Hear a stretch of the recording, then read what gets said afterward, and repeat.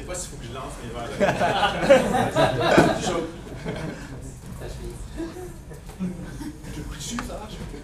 Ça fait vraiment longtemps que je n'étais pas venu à Montréal-Python. Je pense que ça fait plus qu'un an et demi, 2 ans. Je suis très content d'être de retour. Je vais vous parler ce soir de WordCamp. Je suis content de voir que l'expression Montreal-Python est de plus en plus répandue. WordCamp Montréal, qui est-ce qui a déjà entendu parler de WordCamp? Wow. Ok, j'ai juste 5 minutes. WordCamp, ça existe depuis plusieurs années. Le premier WordCamp où j'ai eu la chance d'aller, c'était en 2008 chez Google. C'est organisé par les gens, moi j'appelle ça les géocurieux. Donc, tous les gens qui sont intéressés par les technologies autour de la cartographie, de la localisation. Si vous connaissez l'expression d'un camp, on n'est pas obligé de faire du camping en WordCamp, mais celui-là en 2008, il y avait des tentes Google avec I'm feeling lucky on the side. Comment ça marche un WordCamp? C'est un open space, donc c'est vraiment un événement qui est fait par les gens qui sont présents. Quand on commence la journée, on fait une grosse grille sur le mur et avec des post-it, les gens vont présenter les sujets qu'ils veulent parler dans la journée. Donc ça peut être très très diversifié un WordCamp. Par exemple, il y a beaucoup de packages open source qui sont autour de la géographie, comme Mapnik, comme les gens qui font Push ID, Crisis Mapping, les gens de OpenStreetMap. Donc il y a plein de projets open source, puis il y a plein de packages commerciaux aussi qui travaillent avec des développeurs. Donc, c'est pour ça qu'on voit des gens comme Google, SimpleGeo ou autre. Bien sûr, si on fait un WordCamp, ben, il faut faire une map de la conférence. Ça, c'est le premier sujet que j'avais proposé en 2008, c'était Start one in your city. Okay, si tu en fais un WordCamp, l'idée c'était d'en partir un. Bien entendu, vu que je l'ai proposé, j'ai été obligé de le faire. Fait que j'ai fait le premier WordCamp en 2009 à Montréal. Merci à Wayback Machine pour avoir regardé les archives de mon vieux wiki qui était posté. Cette année, ce qui est le fun, c'est qu'on le fait en collaboration, encore une fois, avec la conférence géomatique, qui est une conférence plus formelle des géographies, avec plein de gens du gouvernement, des vendors aussi. Et puis, on le fait aussi avec OSGeo, qui est l'organisation de géomatique open source au Québec, OSGeo Québec. À la première fois, on était peut-être comme 12-15 personnes. Michael était là. Il y avait une couple que vous connaissez peut-être, Pierre-Luc, qui était dans Montréal-Python aussi pas mal. Simon là. Et puis, pour vous donner une idée des sujets qu'on avait présentés, on a parlé de mettre des places dans les activités suivies. Ça, c'était Evan Podromou qui parlait de StatusNet. Augmented Reality, Geospatial Business Intelligence, GIS in the Cloud, etc., etc. Et puis, ben ça ressemble à ça un WordCamp. Ça peut ressembler à ça. Des fois, il y a des sujets qui sont plutôt sérieux dans une petite salle. C'est très courant aussi dans un WordCamp de séparer en plusieurs tracks. Donc, on peut avoir 25 personnes. Ici, il y a 3 personnes qui ont vraiment envie de parler de comment on fait du rendering de tile avec Mapnik. Ils vont en parler ensemble. C'est bien correct que ces 3-là en parlent et que les autres trouvent qu'ils ont hâte que le code soit releasé et qu'on puisse l'utiliser. Un autre sujet, cette année, quand je suis allé au WordCamp qui était à Stanford cette année, on parle beaucoup de géo puis de médias sociaux. Donc, moi, j'ai animé une track sur Twitter Geo. Donc, comment travailler avec la géolocalisation dans Twitter avec un Australien vraiment sympathique de Transmap qui a fait un mapping, qui nous montrait comment il faisait du mapping des tendances. Ce qui est cool aussi à WordCamp, c'est que c'est une place pour faire des hacks. Donc, il y a plein de hacks extérieurs. Si on a la chance d'avoir un espace, comme là, c'était des gens qui faisaient de la cartographie aérienne avec des ballons. Il y a plusieurs, ça a pris comme 1 heure ou 2 pour trouver comment lancer un ballon en basse altitude avec des slingshots. Après qu'on a trouvé comment faire ça, on a pris des photos et puis il y avait des gens qui travaillent sur des logiciels open source pour faire le stitching automatique des différentes tiles. Donc, ça permet de faire du mapping sans avoir des satellites nécessairement, là, ou un Google Streetcar. Dernier truc que je veux vous parler, ce qui est le fun aussi, c'est de faire des lightning talks. Donc, on prend des 5 minutes. On va prendre une période où tout le monde est ensemble. Puis là, on va faire des lightning talks. Les gens vont parler soit de leur projet sur lequel ils travaillent ou soit un projet sur lequel ils aimeraient travailler pour trouver des gens pour contribuer. Il y a souvent des hack days ou des hack nights avec les WordCamp. Cette année, on n'en a pas organisé puisque ça fait longtemps qu'on n'avait pas fait un à Montréal, mais je pense que si la tradition prend, j'aimerais bien que l'année prochaine, on puisse faire une session de hacking autour des données géographiques. Bien entendu, il y a toujours de la bière après un WordCamp, comme après un Montréal-Python. Donc, si vous voulez vous inscrire, vous pouvez aller soit sur wordcamp.ca ou sur la page Eventbrite. C'est gratuit. C'est le 11 octobre dans l'après-midi. Puis après ça, il y a un 5 à 7 au Benelux. Et le lendemain, il y a la conférence géomatique 2001. Des questions? Merci.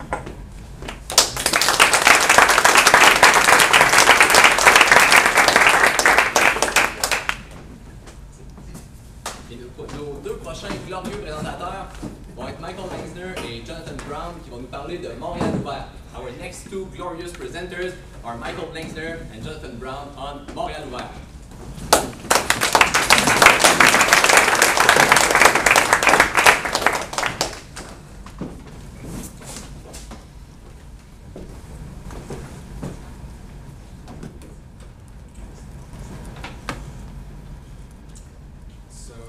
Je pense qu'on va faire ça en anglais. Moi, je suis plus à l'aise en anglais. You're going to speak in. His name is Brun, Jonathan Brun. Gosh. Yeah, we do half English, half French. And what we're going to tell you about is Montreal Ouvert. It's an initiative to get the city of Montreal to pass an open data policy. And then at the end, we're going to tell you about where things are at with the city, with the city, and our discussions with the city in terms of the progress of that. Our two of the people on the team, there's 4 of us who are involved in starting it and working on it a lot. And Sébastien Paquet is one of them that you guys probably are familiar with. So, not Paquet, you guys also might know him. So Saint-Pierre and Jean Noé. He's going to speak more than me though.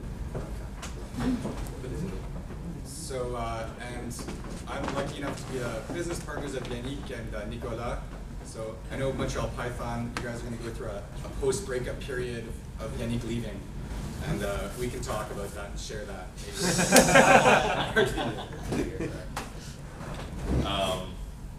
Oh yeah, and I'm also, I'm also a co-founder of Il Sans Fil. And that's it. So my name is Jonathan, and we're going to try and give you a mic. You want to share the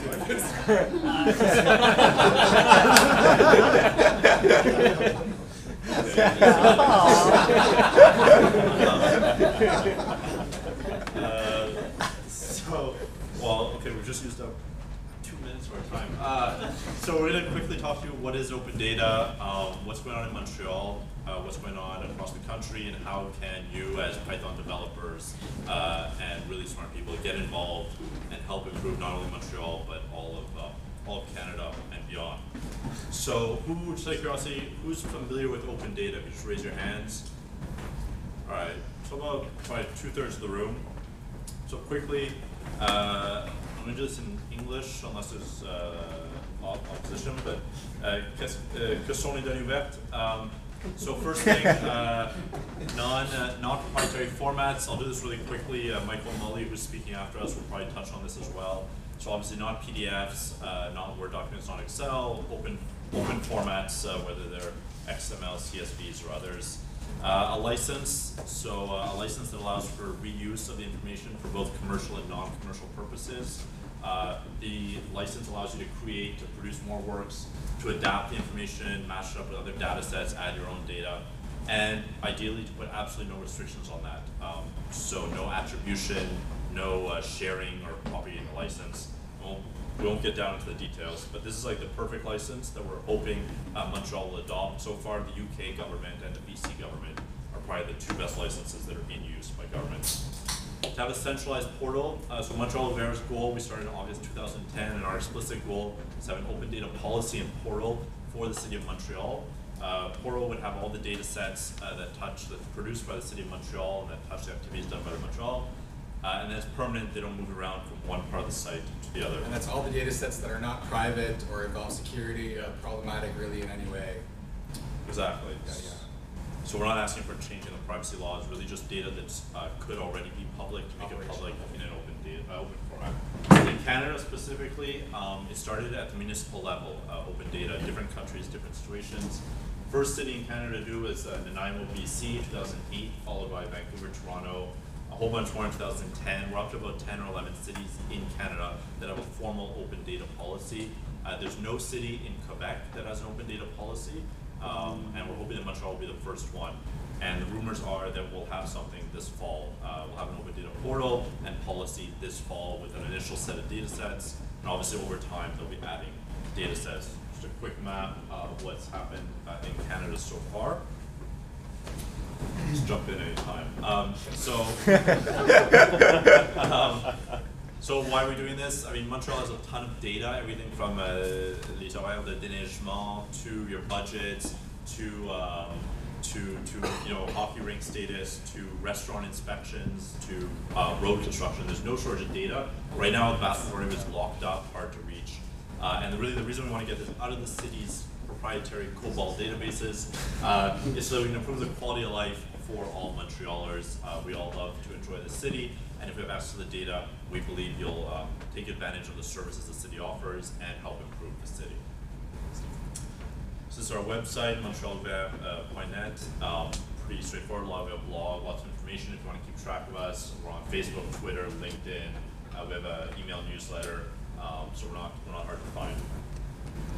From the start, so it's a citizens initiative. I think Mike might have mentioned at the beginning. Citizens initiative basically means we have no legal status. We're really just four guys that were fed up with the situation in Montreal. We saw what was happening across Canada and around the world, and we said to ourselves, for Montreal, which has so many developers, so many students, so many really bright, creative people, why isn't this happening here? And we put this group together in August, and from the start, we decided to take a collaborative approach with the city. We didn't want to be on voulait pas être des revendicateurs avec des pétitions devant la mairie, just asking for stuff, like give us, it's ours. We really tried to take a collaborative approach, reaching out to people inside the city administration that were des fonctionnaires who were already working on this issue for many years but hit administrative roadblocks. And by demonstrating to the higher-ups in the city, both political and administrative, that the citizens wanted this and were ready to work with the city, we were able to kind of get through some of those roadblocks that the internal people had been facing for many years. And that's something that we were prepared to be more aggressive, but we decided to start with a collaborative approach, and it worked out very well. Exactly. So far.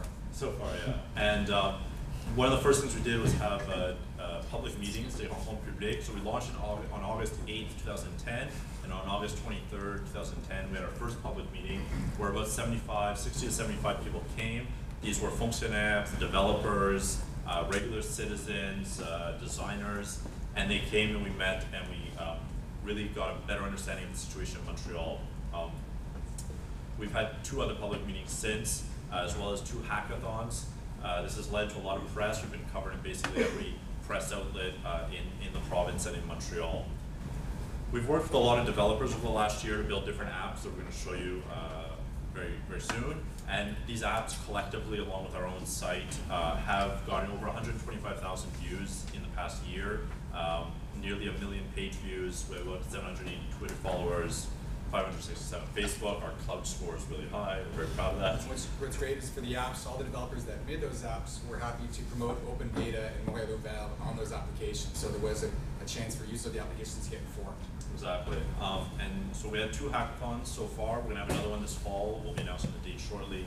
The second one was at the Naughton House, which for those of you who aren't familiar with it, is a fantastic space on Sherbrooke and Clark for startups and for the tech community to really collaborate around projects. So our second hackathon was there right at the opening of the Naughton House last February.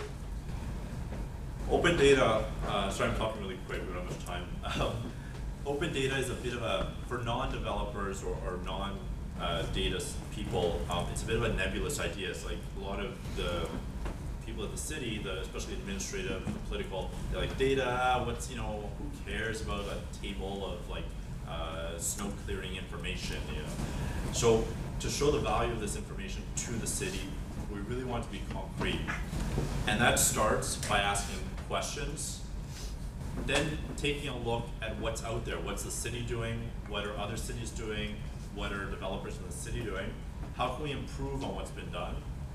How can we get our solution noticed? Because if we build the greatest web app in the world around city data, but nobody uses it, we might as well have never created it. How do we recruit more people to come to our hackathons, build more apps, and push this on the city's desk? And then obviously iterate. So a few questions we've asked in the last year. It's only been up for a year, and I think we've done a fair amount.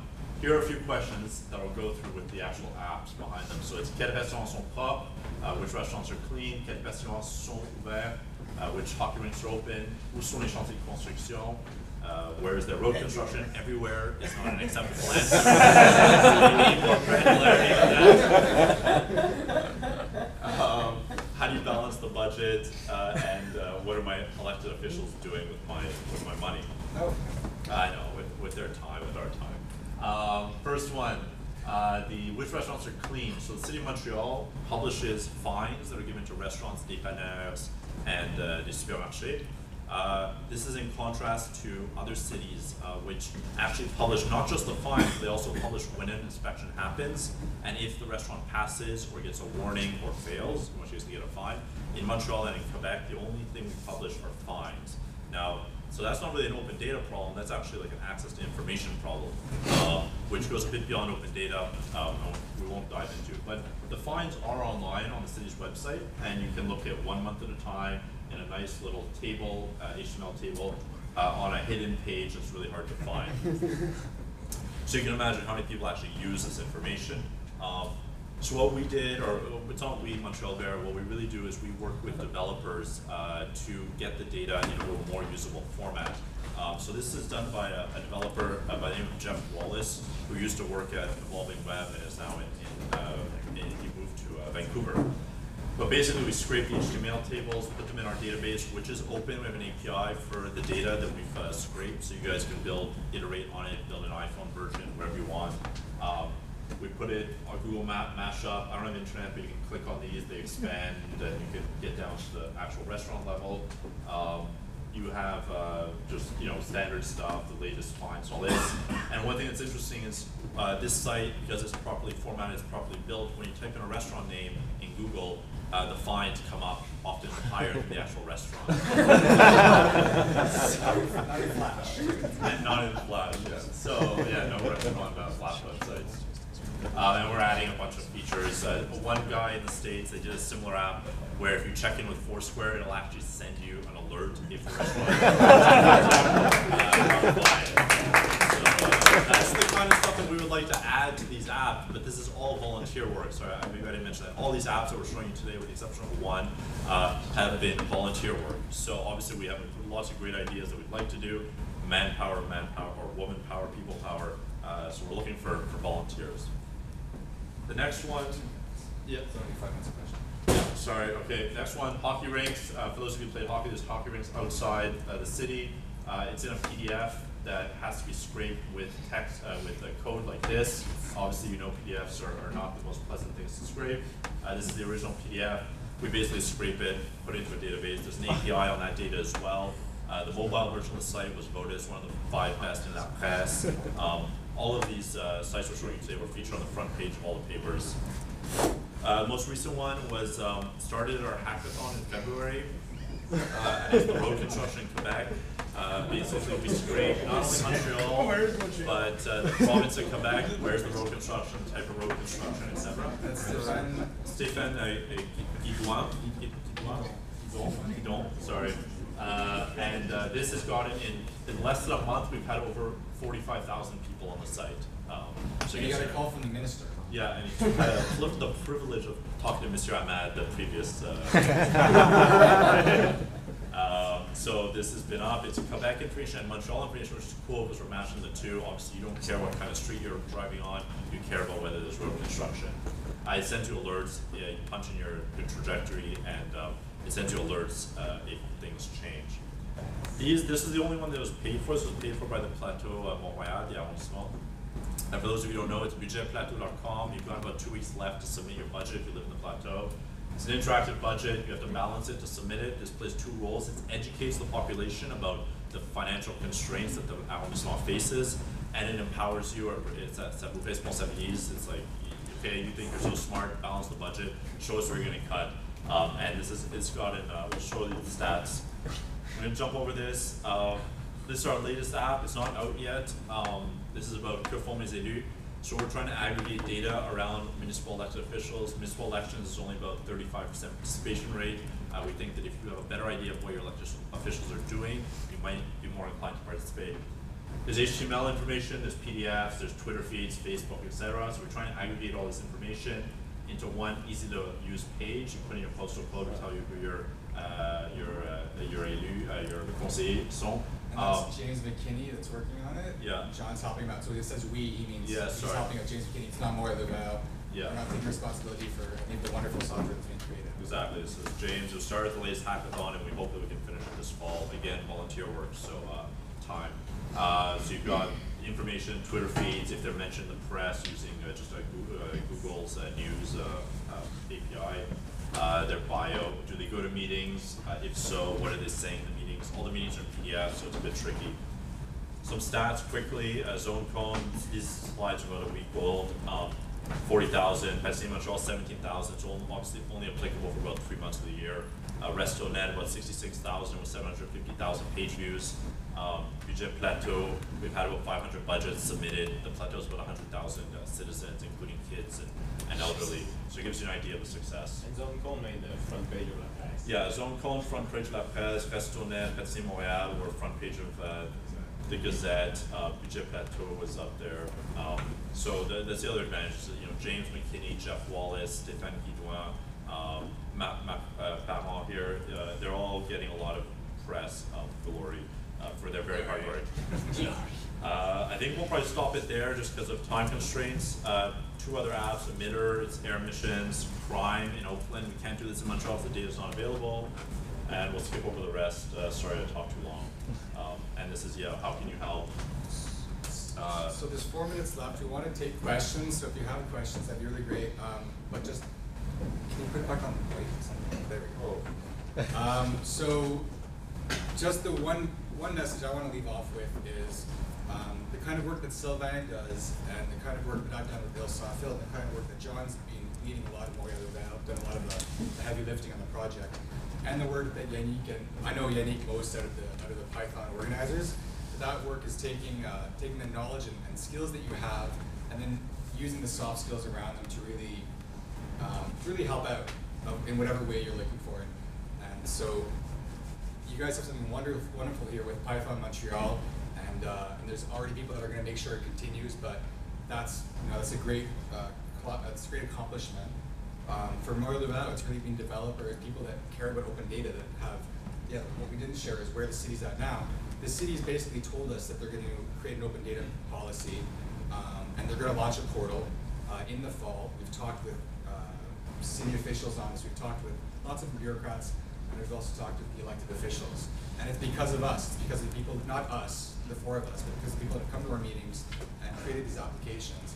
And Ile-Saint-Phil is a similar example of people having a real impact. So that's what I wanted to share is you do have responsibility. It's kind of Spider-Man with great skills comes with responsibility. But there is an opportunity to use the skills that we have to impact our local environment. And there's some really good examples here of that. Yep, for sure. I think we'll use our remaining time for any questions. Hopefully there's questions. I was going to say, I know that geodata is something more and more people are talking about, and I was at the Conférence des utilisateurs d'Esri, which is one of the largest purveyors of closed format geodata out there. And Ville Saint-Laurent actually presented the interface that they're launching for all of their data together. Are you worried that some of the larger municipalities that might be trying to get on to the same train might be a little stubborn when it comes to these things? And we've already invested money and capital into this. Why should we be sharing this? Or you mean the municipalities and governments that are trying to sell their data as opposed to offering? Oh no, they just spent their own money to set up their own interface for a lot of these things. So they're saying, well, we already set up our interface, and then you traîne les pieds un peu and say, well, why do we want to share this, in another format? Quebec City's has an open data group that's going to be promoting that, and they've already talked to elected officials there. I'm not sure. But do you mean that cities are developing their own web apps and things like that? That's what you mean, yeah. I mean, we can't change government overnight. Our message we're trying to convey is that we think government should really be concerned with publishing high quality data and potentially, subsidizing